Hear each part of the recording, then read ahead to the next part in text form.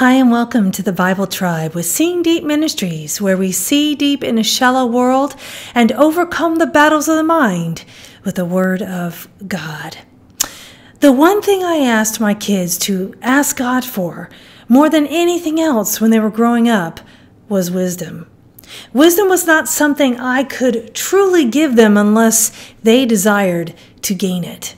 The Bible reading today is from 1 Corinthians 1 and 2, and the verse of the day is 1 Corinthians 1, verse 18. For the word of the cross is foolishness to those who are perishing, but to us who are being saved, it is the power of God.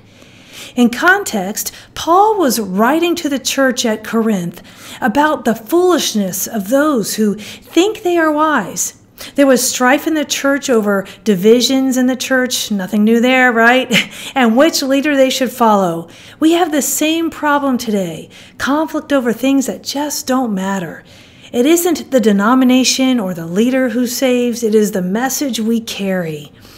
And the word of the cross is foolishness to those who are perishing. That is to say, the message of the cross does not make sense to the world. Why would God die? How is this a victory?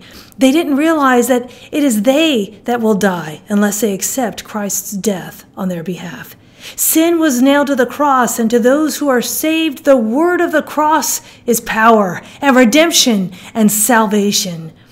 Keywords that I picked, the Greek word for the word is logos or logos. It means the sayings of God. Christ is the living word, logos of God. Thought of the day.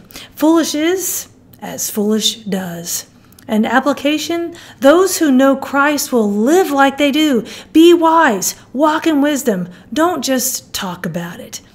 Go with God and His precious word, friends. Tune in tomorrow as we head back into the book of Genesis.